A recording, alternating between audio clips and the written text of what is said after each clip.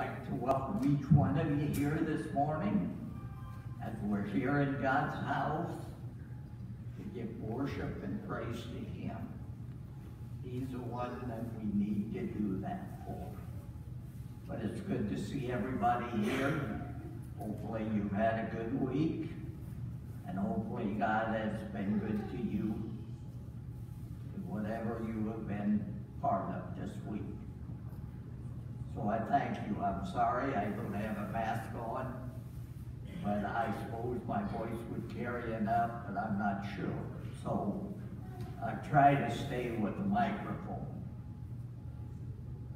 I don't see any, right now I don't see any guests that need to be, but if you do, if you would stand and introduce yourself, it would be good. But I don't see any.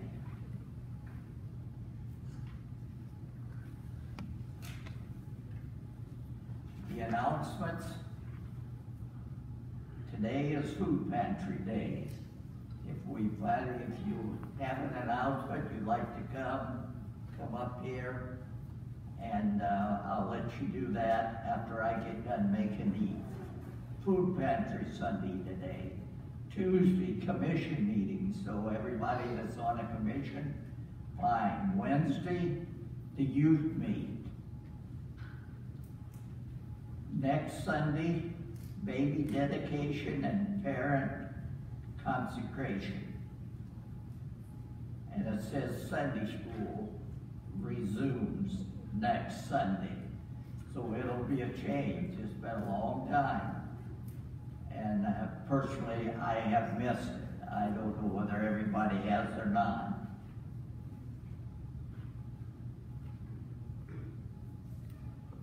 Additional announcements. Good morning. Good morning. Okay, first, Christmas in the Park fundraiser is going to be different this year. Jake the Great will be amazing us with his skills and illusions on Saturday, September 26th at 4 p.m. Please bring your lawn chairs, blankets, money, and be amazed. We may be having some baked goods for sale at that time. We don't know yet, but that's still in the works. Also, Christmas in the Park will be different this year as well. We are still trying to work out logistics, but it is going to be a drive-through here at the church. We're excited about it and hope to bring that excitement to the community about the birth of our Savior, so look for more updates on that. And one last announcement, Officer Appreciation Day is the first Saturday of October. And in lieu of recent events, it's a very much needed thing this year for the officers. It's grown quite a bit, but they anticipate probably record-breaking attendance due to the way things are right now. Officers are down and they really need some uplifting, and this is a good outreach to show them that the community appreciates them and supports them, and God loves them very much. So we will have, if you'd like to help with funding of it, we'll have a container out in the narthex the next 2 weeks, the next 2 Sundays. So if you'd like to help contribute and let officers know how much we do appreciate them, and not everybody's against them. Thank you.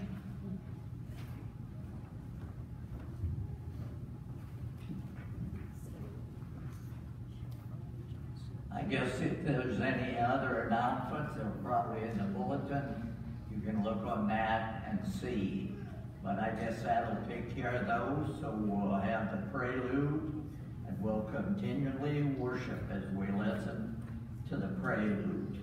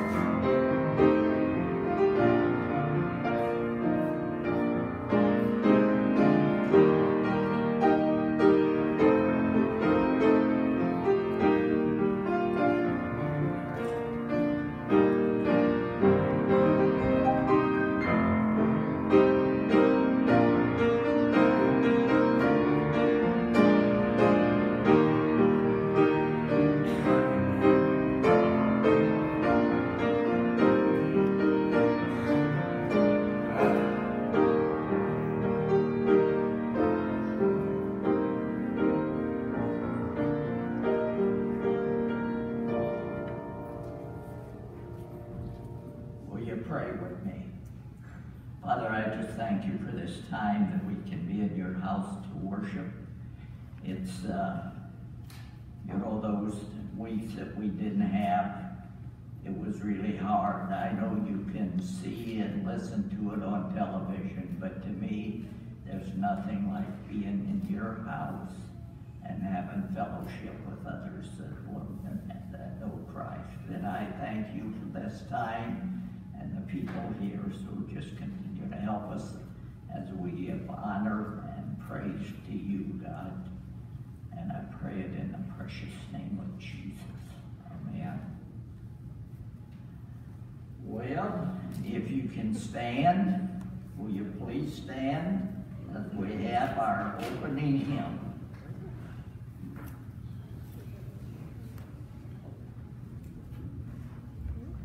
Please join me in singing on page 290, Fill Me Now.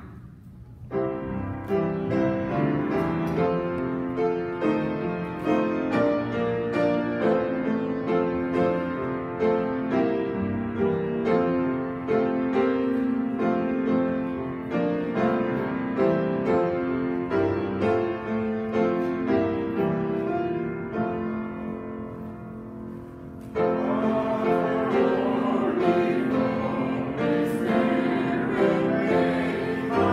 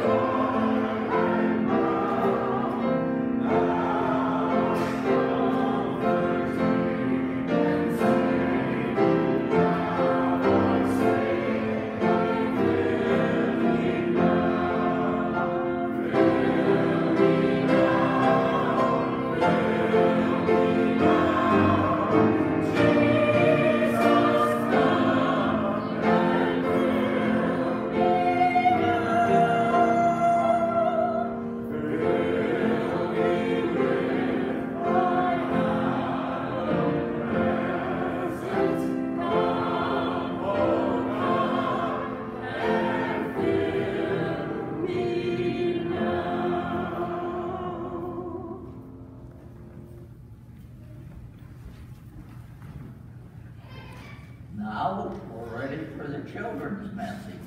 Heidi Matthews is coming forward for the children, and of course we know the children are to be remained in their seats so far. I don't know what they'll do next Sunday, but that's the way it is this Sunday.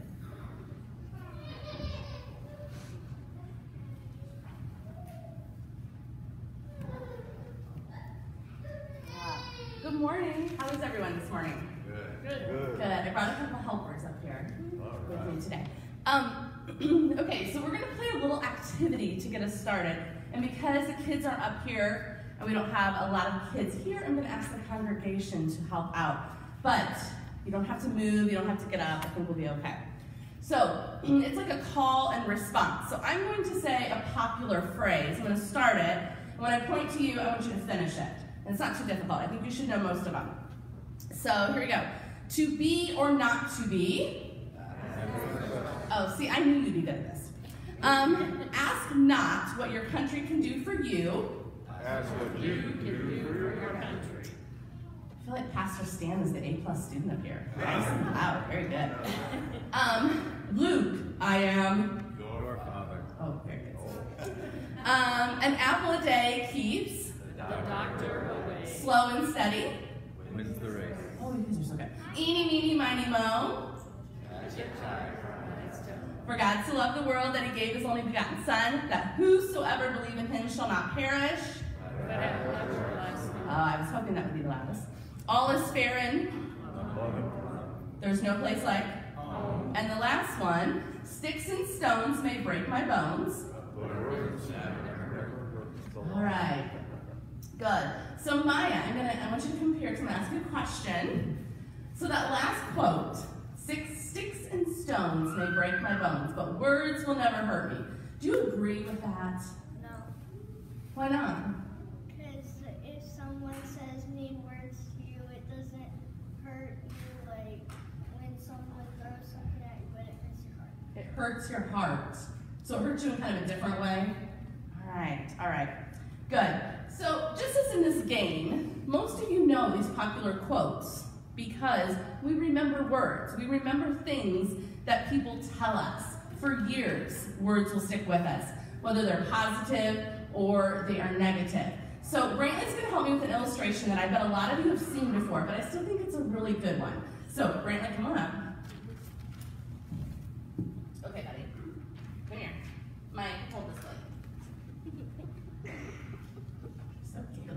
Okay, hold this way. So Brantley, I want you to squeeze out a big blob of toothpaste on that plate. Just squeeze it out, big blob. Oh, more than that. A big old blob. All right, now that's coming out pretty easy, isn't it? Good job, good job. Okay, now Maya, your task, Brantley, I'm gonna ask you to hold this plate now. And Brantley, Maya, your task, I want you to put the toothpaste back, oh, don't do that. Put your toothpaste back in the tube. Put the toothpaste back in. They're waiting. Could we do this a little faster? Oh my goodness, Maya, hurry up. Pastor Stan's waiting to preach. Okay. Obviously the toothpaste is not going back in this. I always love doing this illustration with my students when I had younger students at the beginning of the year because to show that the toothpaste comes right out of the tube with no problem, just squirts right on out. Kind of like our words do sometimes when we get upset. Our words just come spewing out of our mouth before we think. And even though sometimes we try and take them back, we try and put them back in that tube by apologizing, by asking for forgiveness. Like Maya, you might get a little tiny bit back in that tube to take those words away, but it's going to be messy.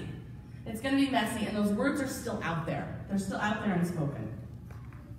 Now, I have one more quick illustration, and you're going to have to bear with me because I taught 4th grade for 13 years, so I love Indiana history. It's like my thing. So I want to give you one more real-life example about how words hurt and can cause huge problems. So Brantley, come on up here. I want you to see if they can guess who we're going to talk about. So I want to talk about a great leader that we once had in our country. Now, pretend this is a lot taller. I didn't have a taller one. So what great leader do you think we're going to talk about today? Lincoln. Very good. Thanks, buddy.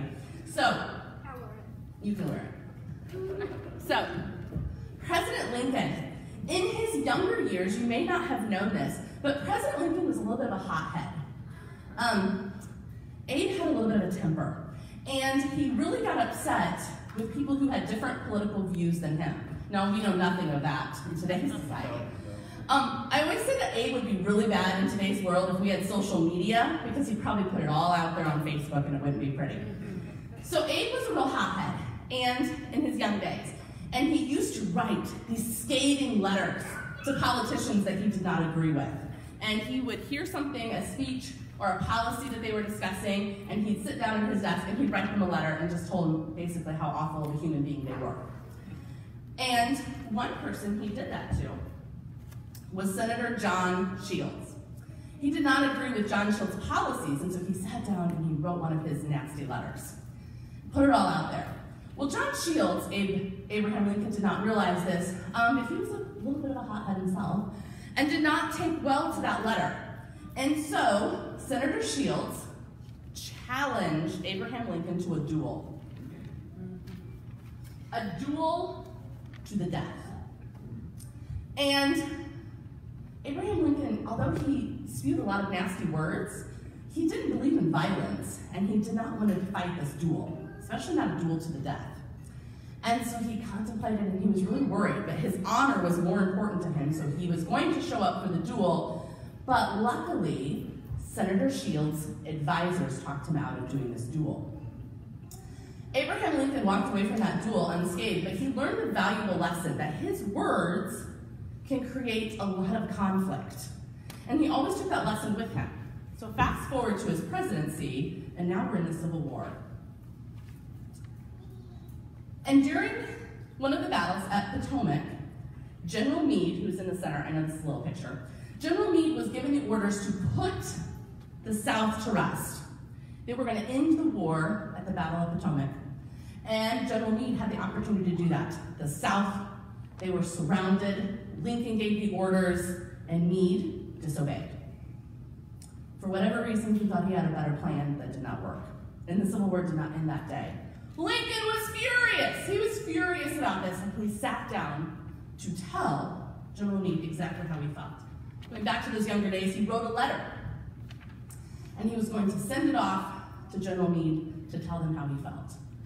Well, Abraham Lincoln had grown a lot as a person and had realized that words do not solve problems. That hurtful words do not solve problems. And so, after Abraham Lincoln was assassinated, that letter was found in his desk. He never sent the letter. He never sent that letter. He learned to write his words, but not necessarily send them. To get it off his chest, but not to put them verbally in front of somebody. And if you have any other history buffs in here, like I love social studies, here is just a piece of that letter, the last paragraph that he wrote to General Meade. Again, my dear General, I do not believe you appreciate the magnitude of the misfortune involved in Lee's escape. He was within your easy grasp. You've closed upon him. Would, in connection with our other late successes, you could have ended the war. As it is, the war will be prolonged indefinitely. If you could not safely attack Lee last Monday, how can you possibly do so south of the river when you will only have 2/3 of the force that we had before? It would be unreasonable expect, and I will not expect you to have any success therefore. Your golden opportunity is gone. I'm distressed immensely because of it. I beg you not to consider this a prosecution or persecution of yourself, but I have learned that you heard of my dissatisfaction, and I thought I should kindly tell you why. President Lincoln. This week, as we go forward, not just for the children, but for all of us, I really challenge you that when you are upset with somebody, maybe a colleague or children's parents, teachers, write it down. Write it all down. You can be upset, you can have those words, but then I'll challenge you, throw it away, or like President Lincoln, just tuck it in your desk and let it go. Let's pray. Dear Heavenly Father, thank you so much just for giving us the opportunity to worship in person today. Lord, I just want to bless each and every one of, I would like you to bless each and every one of these children here today. I just pray that they have a wonderful week at school. If they're upset, if they're mad or angry, I just pray that they stop, they calm down, And then just try and do what President Lincoln did. Write it all down and then put it away. And you'll take care of the rest. In your name we pray. Amen.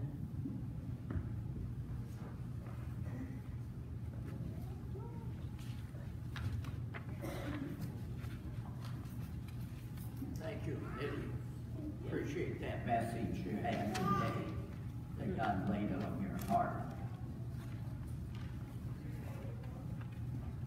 Well, we have a hymn now. It says, please stand if you are able for another hymn. And then we'll turn it over to Stan and he can continue to lead us in our worship and praise to God.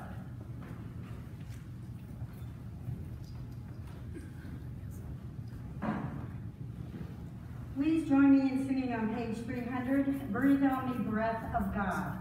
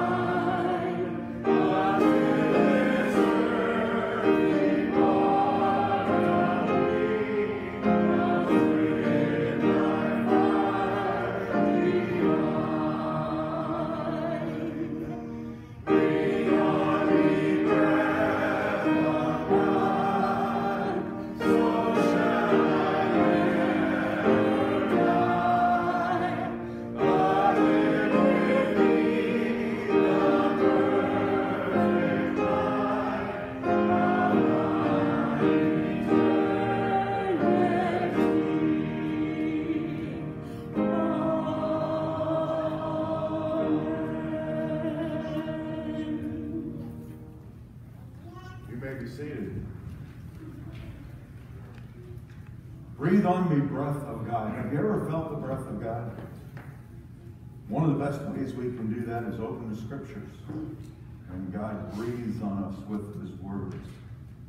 I ran into, I think the other week I was talking about, I didn't think it was anything asking the Lord for even more of the Holy Spirit. And Adrian Rogers disagreed with me, but I can win because he had died a couple years. but he was right. He said, no, you get the whole Spirit. He said the idea is you pray that you give more of yourself to the Spirit. So when we think of breathing on us, God's doing his part. It's us that need to do our part. Well, it's good to see all of you here this morning, and those of you who are watching by technology, we welcome you too. We will go through our prayer requests. The Clayton family and their loss of Bee, her funeral was yesterday. Jean Mishler's funeral was yesterday. Max's family got to be home, most of them with him, so we're glad for that. Here's an update on Chloe. She's a friend of the Griffith family. If you remember, she's 16 and she had back surgery on Thursday. Everything went well, but the tumor and vertebra needed an analyzation done. So they're asking for some specific prayers. And the doctor's got enough margins so Chloe doesn't need chemotherapy. Pain control, that her nerve might have been irritated. Her back brace is fixed, it's too long. And she will eat enough today so that she can have her IV removed. So those are some specific ways you can pray for Chloe. Please continue to pray for volunteers to serve our children as Sunday school teachers as Sunday school starts. And Let your friends know that Sunday school is starting if they don't happen to know, and we'd like to build up the children's department again. Let's come to the Lord in prayer.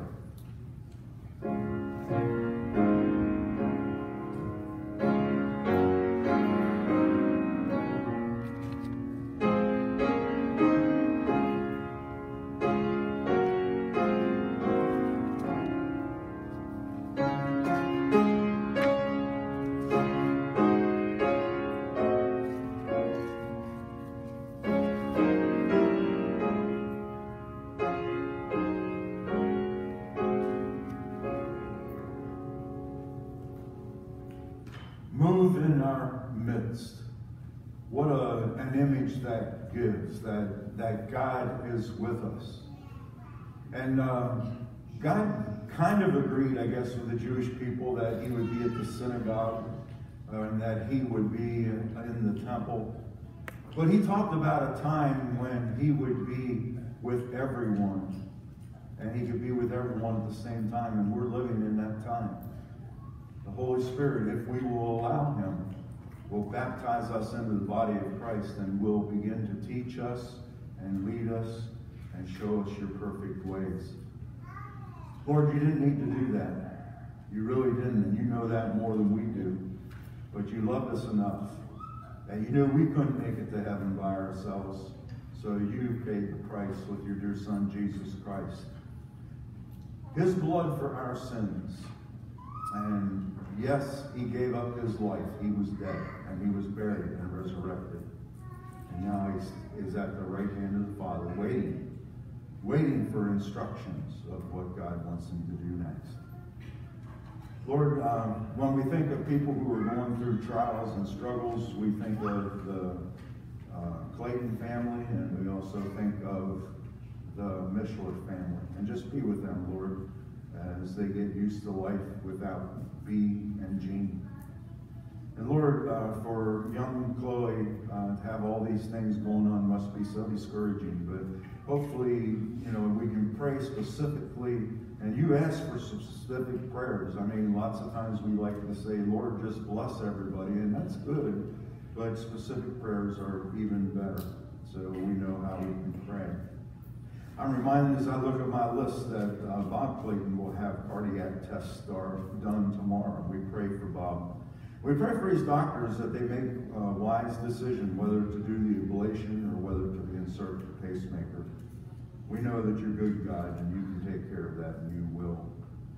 And Lord, we have prayed for different needs, and right now we need Sunday school teachers, and we just pray for them, pray for the Sunday school classes that will come back, and if not, that we can maybe find out what we can do to help that happen. And we just, give this whole COVID problem to you. I saw, Lord, a church got fined $10,000 in California because they had a hymn sing. It's crazy. It is a crazy world out there. Lord, even in that crazy world, you have put us. And we pray for those who are taking your word to other countries with more success in some places than in the U.S. And as in our case, the Nigerian brethren are ready to send missionaries to the United States, wondering what in the world has happened to the Mother Church. We are part of that Mother Church, and we wonder the same thing. So Lord, help us be wise about what you would have us do, and be with the leaders of the church, the district leaders, Torrin. We just lift them up. We also lift up those who may be in foreign countries today, or maybe they're in our country. The National Guard surely has been utilized a lot lately, so be with them. And with the police officers, Lord, I think maybe 2 lost their lives this week that I can think of right now. And it's just, to watch some of the rioting going on, it just doesn't make sense. Doesn't make sense, but that's what is happening. Lord, we just are thankful for all the good things that have happened. And if we look back this week, we can think of them. It's easy to get bogged down with something currently and drags you down and makes you feel bad. But when you look at life overall and what's promised for the believer, how can we be sad? you keep our hearts singing. And certainly you want us to be joyful always. And again, that's possible with you.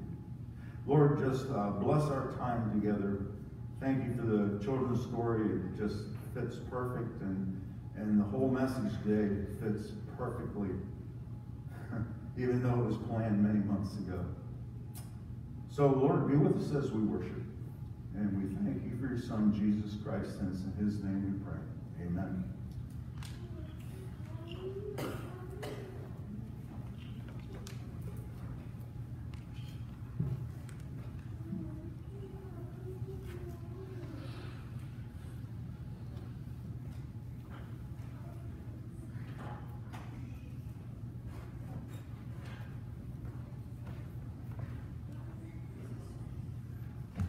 Good morning. Good morning, Bob. The scripture today is from Ephesians chapter 4, verses 25 through 32. In your pew Bibles, it's on page 1158. Please stand if you're able for the reading of God's word.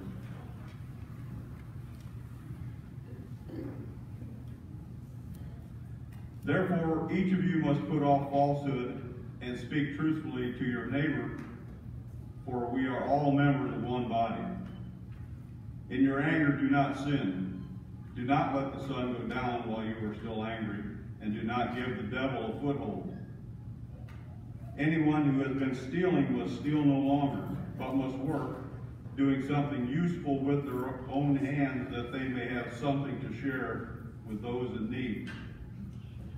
Do not let any unwholesome talk come out of your mouths, but only what is helpful for building others up according to their needs, that it may benefit those who listen. And do not grieve the Holy Spirit of God, with whom you were sealed for the day of redemption. Get rid of all the bitterness, rage, and anger, brawling and slander, along with every form of malice. Be kind and compassionate to one another, forgiving each other, just as in Christ God forgave you. Thank you, Bob.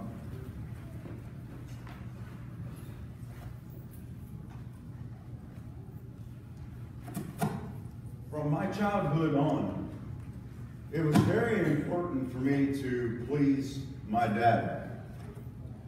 And quite frankly, I didn't please him nearly as often as I should have. And it wasn't necessarily that I was disobeying him or anything, it was just I couldn't do things the way he did. Everything kind of came hard. That was before I knew I was a master of disaster. I know that now. Told someone the other day about the only thing I can do is maybe be a preacher and a butcher. Well, I'm lost. As a fellow works on our house and says, "No, this is going to look this way and that way," I say, "Tell Nancy, I don't know what you're talking about." So if I try to please my earthly father, why would I not try to please my heavenly Father?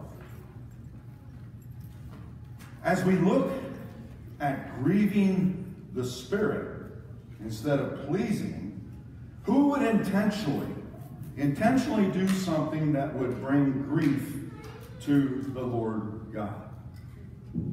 Well, we're going to see this morning that it happens, and we're going to see how we can help it not happen as often. Let's pray. Lord, I just pray that this message finds ears that are open, hearts that are soft, and hands and tongues and feet ready to go to work. We pray in the name of Jesus. Amen.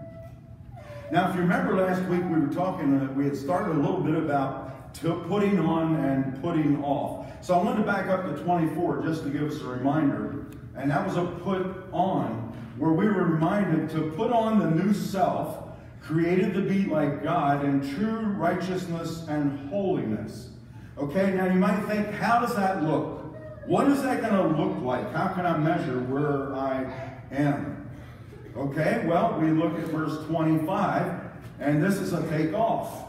Therefore, each of you must put off falsehood and speak truthfully to his neighbor, for we are all members of one body. Speak truthfully. Do you speak truth? I pray you do. Do you know you never really have to worry when you tell someone your story, or you tell somebody, maybe after you're called in for a court case, if you always tell the truth, you don't have to worry about, now what did I tell this person? Now what did I tell that person? So definitely, you have those issues going on if you don't tell the truth. Another thing I want to point out is this says that we're supposed to speak truthfully to our neighbor. Now we might think our neighbor is everyone, and sometimes our neighbor is, but this says because we are all members of one body. So it's talking about your neighboring believers. And a lot of the scripture talks about that. Certainly we help out other people as we can, but especially we help out other believers. Okay? Taking off. The idea, again, is that you've been out working in the garden or maybe crawling under a lawnmower and you look a mess. And someone gives you clean clothes, you just kind of whip those clothes on and put them on top of the dirty stuff? Not really. You're going to take off and put on. And that's this take off, put on idea. All right? So it says, in your anger, anybody here doesn't have anger? I challenge you to kick something in the dark like I did the other day. I challenge you to be going down the road 60 miles an hour, someone pulls out in front of you 10 miles an hour and goes 10 feet and stops. We have anger, don't we? We all have anger. But we're not supposed to sin with that anger. Well, how don't you sin? Well, you don't become angry. You don't lose your temper. You keep it under control. Okay? And ideally, when we keep it under control, we can let it go. And then we're reminded not to let the sun go down while we are still angry. Okay, number one. The Bible doesn't say that we can't feel angry. Believers handle anger properly. They do not let it build to, boy, I'm not reading good today. Not let it build, where are we at here? To pride. Do you know there are people who are proud of their anger? I really told off so-and-so, let me tell you. Or it can turn to hatred. I hate that person. I don't care. I will hate them till I die. Or self-righteousness. I have a right. My rights have been harmed and hurt, and I have a right to be angry. Okay. How many times when we talk about anger acted out? Do we go back to Jesus and the merchants of the temple? My mentor said this week, I'm tired of that. He said, people say they go back, well, Jesus got angry, and he tells people, you ain't Jesus. So, we let the anger, most of the time, if you check out your anger, it is because of something that has happened to us. Where it would be much better to hold our anger for when God is dishonored, when people are wronged. Number two, believers become upset by things, but not to the place where it affects our family, loved ones, friends, co-workers, or our health. When I came home in a bad mood, everybody knew it. And I did not put up with anything. And how I regret that. Okay? Do you realize that our health is affected? You ever been so upset your belly is just churning inside out? You can get ulcers. How many people have had heart attacks or strokes because they got so angry in the midst of their rant and rave? Some even die. Now, it's not sinning or dealing with our anger before the sun goes down. Have any of you ever found it's easier to wait to another time? If you're angry with somebody, well, we'll just wait till next week. Then you see them next week and think, wonder if they're angry at me. Well, I'm not going to get too close. I don't know. And you can carry that out sometimes years. It's not going to get easier. Don't let the sun go down. That's great advice for husbands and wives, but also for all believers. All right. Another thing, if you hang on to that anger, 4:27 says that we give the devil a foothold. Do not forget that the devil does not have God's qualities. He is not all-knowing, everywhere present, all-powerful. And when we say to other people, boy, I am so ticked, and this really ticks me off, we're telling Satan and his cronies exactly where to attack. If we get rid of that, then that seals our body somewhat against Satan.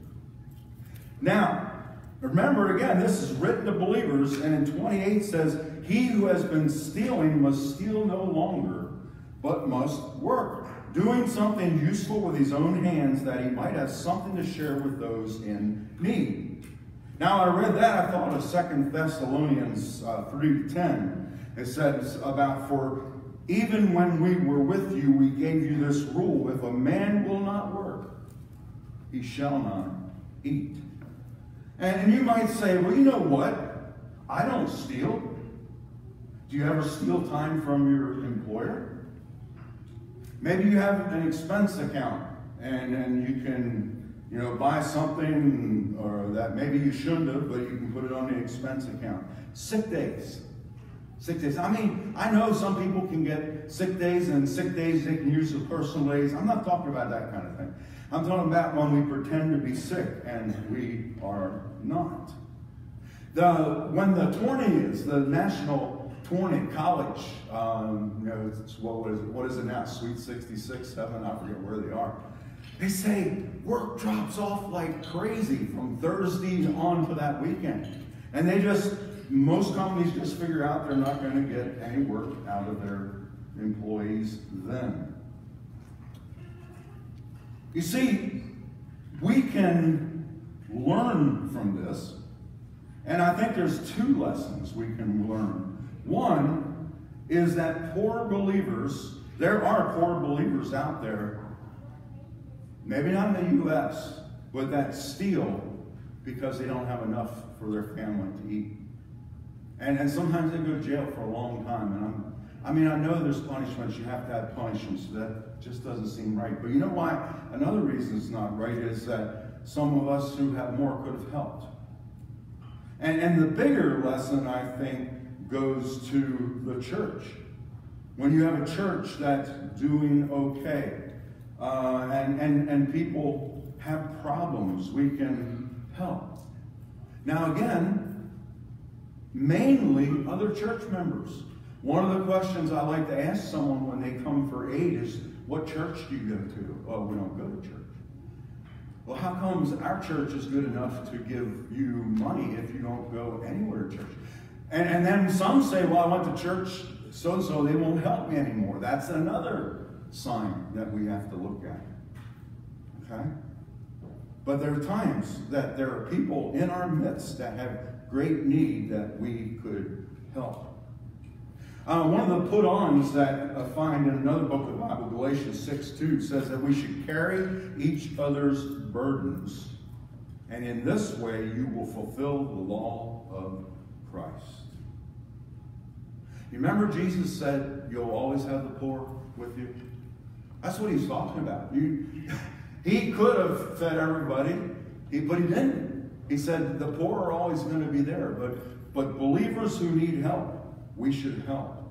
And we know that the Israelites got in trouble because they charged fellow Jews interest, and we really shouldn't do that. And when you give something away, give it away with the idea you can lose it, because lots of times it doesn't come back. I imagine that people mean well, and they say, we'll pay and stuff, but lots of times that doesn't happen. And so when that doesn't happen, don't get upset. Okay, moving on to 29, the first part. Do not let any unwholesome talk come out of your mouths. Oh my word. I was so guilty of that for so long.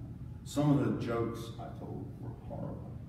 And I don't know if I want to say like jokes, but I would use jokes that had a dirty connotation or not. I'd tell the joke to Nancy, and she'd say, well, I don't understand anything wrong with that. Well, that's good, because she was a lot different than I was. But, you know, you say stuff and you laugh a dirty way, and I had lots and lots of that coming. And if you tell the world that the unwholesome talk has to stop, they'll laugh at you. They'll laugh at you. So, would you want Jesus to hear everything that you say? No. But guess what? He does. He does. Not only that, he knows what we're thinking. Being in the body of Christ helps us approach lost people. And foul language will usually turn people off. Now you say, well, that's how they talk. Yeah, but if they're looking for Jesus Christ, if they're looking for a difference, they're not looking for the same old, same old. They can swear, their buddies can swear and say all that stuff. They're looking for something different. Therefore, if you try to be one with them by doing what they're doing, they aren't going to be looking at you for Christ. All right, we have a put on in the next part of verse 29. But only what is helpful, that be speaking, only what is helpful for building others up according to their needs, that it may benefit those who listen. Heidi Matthews, I have in my next note, words matter. Words matter. The words that we say to one another have the power to build up or tear down. And God can work through our words to help others, to bring His grace to them. You know, Heidi asked her kids about those words. What words do you remember the adults in your life using with you? You ever called a loser, worthless, stupid? I mean, there's memories that bring smiles and there's memories that bring tears. But we are called as believers to use positive, encouraging words that build up, that make one feel valuable and worthwhile. And I'm not talking about giving every child a trophy, you know, that everybody gets the same thing. I mean, we have gone way, way down the river with that one. You know, we've got to learn. Our kids have got to learn. Sometimes you win, sometimes you lose. And that's whether you're a Christian or not. So, let's use positive, let's use encouraging words that build up, that make people feel valuable and worthwhile. I would like you each to take a spiritual inventory of your speech. Are your speeches, are your talks building or demolishing? And with the Spirit's help, commit to being the kind of person that encourages, that builds. Number 3, be careful about what they say. Okay? No gossip. No foul language. Is what we have to say true? I've used this before. Kind, necessary, or helpful. Put it through those filters, folks. If not, bite your tongue. Here comes another put off in verse 30. We're not supposed to grieve the Holy Spirit, with whom you were sealed for the day of redemption. You remember, the Holy Spirit is a deposit in our spiritual bank account, our spiritual account, proving that God will save us. Okay? Do you realize, I don't think I did, that the Bible does not speak about the Holy Spirit getting angry? We hear about the wrath of God, but have you ever heard about the wrath of the Holy Spirit? I have not. The strongest response of the Holy Spirit we find in this scripture is when He is grieved, when He's saddened. If we go against the Spirit's leading, it hurts Him. we can get, I think, a small understanding if we look at number 4. Do you remember how it felt when family or friends fight? Especially if you try to get in the middle and try to get it stopped. When believers quarrel and hurt one another, we upset the Spirit. And once again, like last week, the Holy Spirit gives believers a privilege and a responsibility. Our responsibility, folks, is not to disappoint the Holy Spirit by the way we live. Our privilege, of course, is our promised future. For through the presence of the Spirit, believers, again, are sealed for the day of redemption.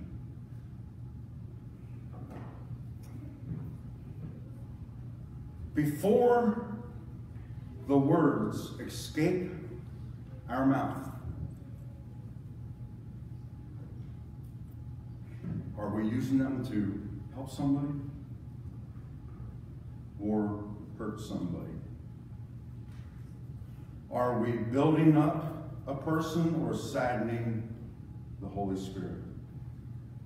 Number 5, our actions, words, thoughts, and behavior impact and affect God the Spirit.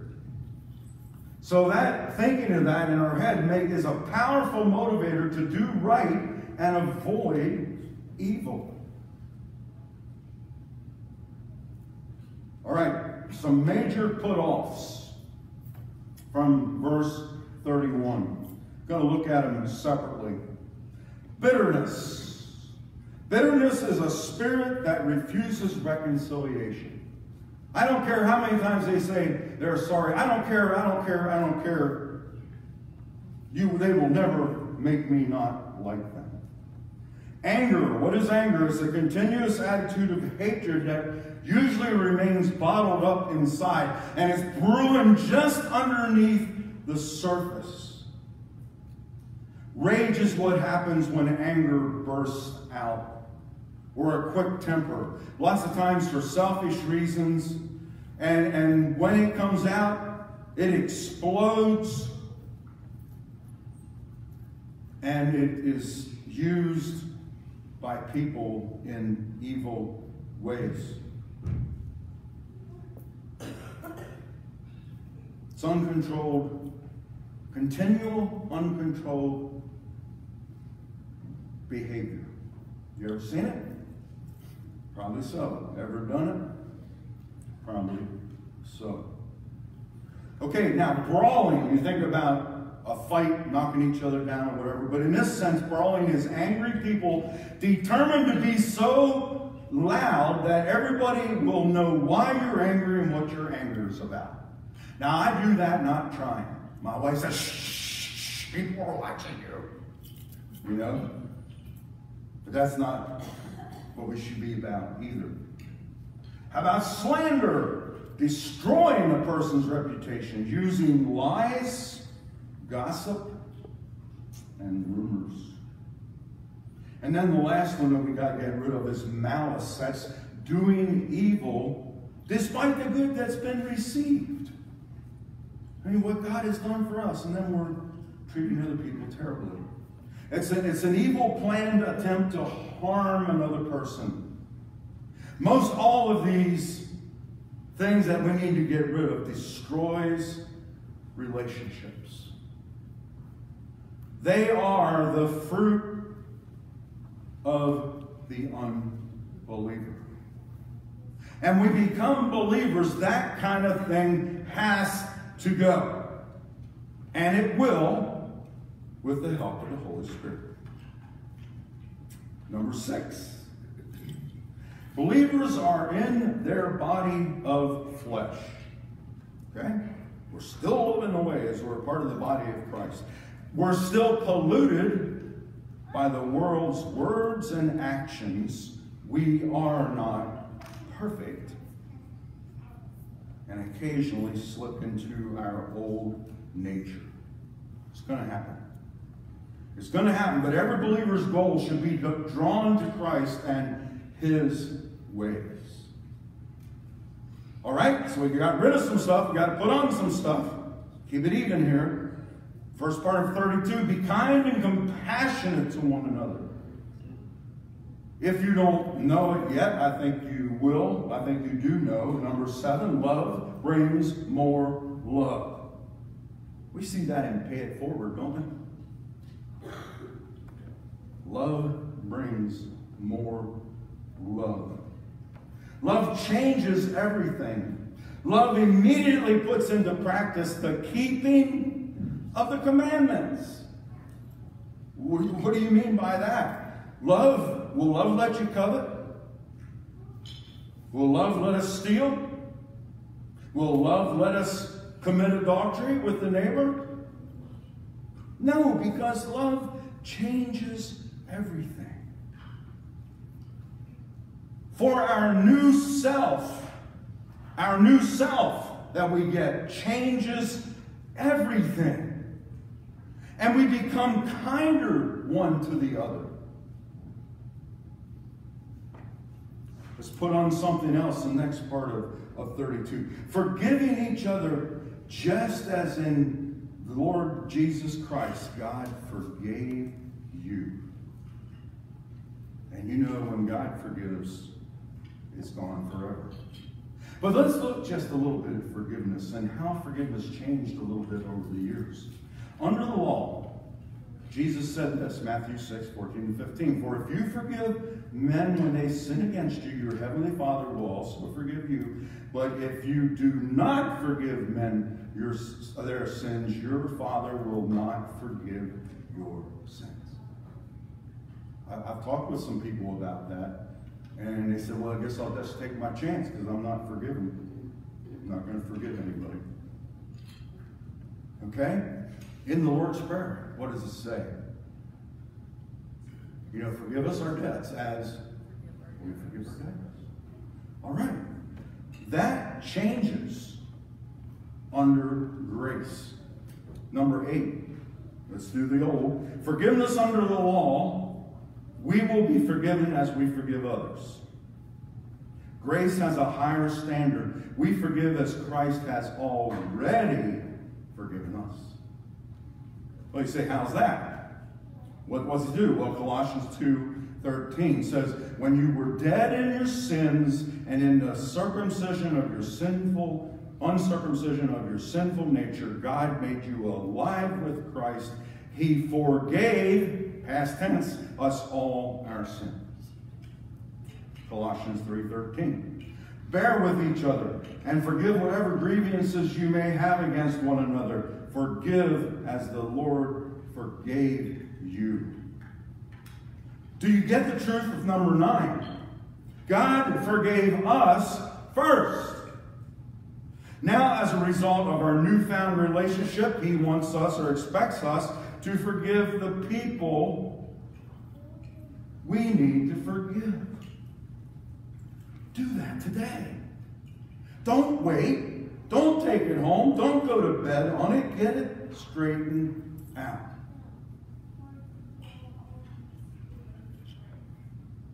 You know, how can we say that we believe Christ has forgiven us and then say that we can't forgive anyone else? We are given a ministry of bringing people to Christ. 2 Corinthians 5:19, for God was in Christ reconciling the world to himself, no longer counting people's sins against them. See that person? Well, you might think they're a pretty good person, but they had a child out of wedlock. You know, what good does that do to tell somebody that? And he gave us a wonderful message of reconciliation. Simply say yes to the finished work of the cross. Salvation equals faith plus nothing. My goodness, as we look at the world today, we can think of awful people, enemies of society. Will the Lord forgive them? You bet. In a moment. Matter of fact, he already has. Why? Because of his sovereign grace. Now, if it was left up to you and I, we'd keep them out, wouldn't we?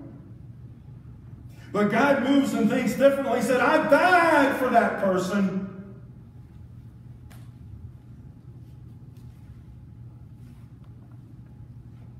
Do you know how much blood and how much pain it took for Christ to forgive the sins of the greatest scumbag you can think of? Just as much as he paid for you. Me. Number 10. The grace of God has forgiven our neighbors, friends, and family members. Why can't we also forgive? Why would we grieve the Holy Spirit? Let's pray.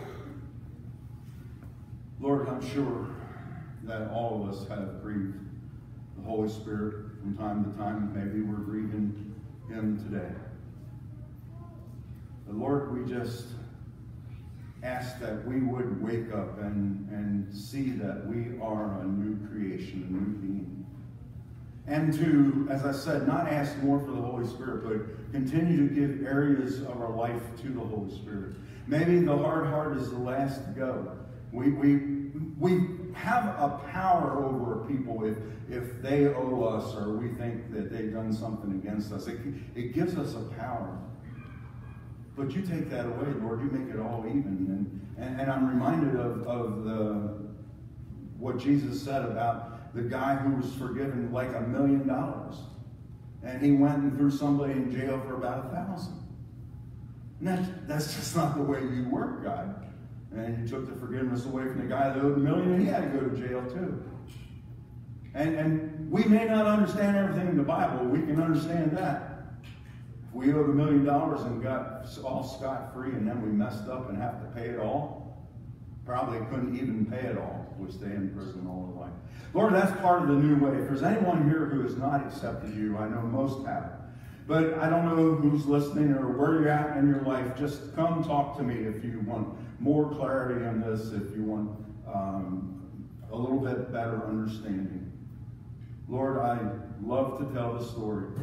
I get excited to tell the story of Jesus Christ and His righteousness. And it's in His name we pray. Amen. Verses 1, 3, 4, 5 of blessed quietness.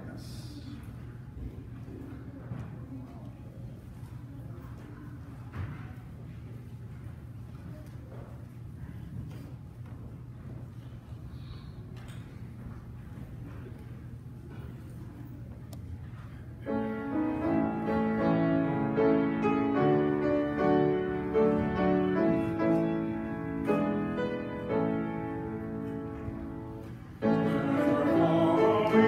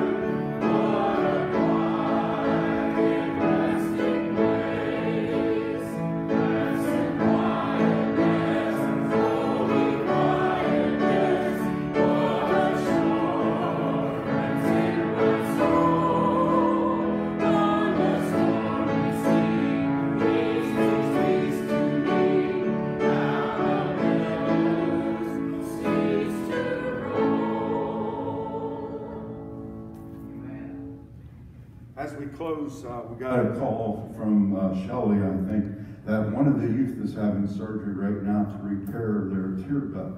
They were bitten in the face by a dog. So let's go to prayer.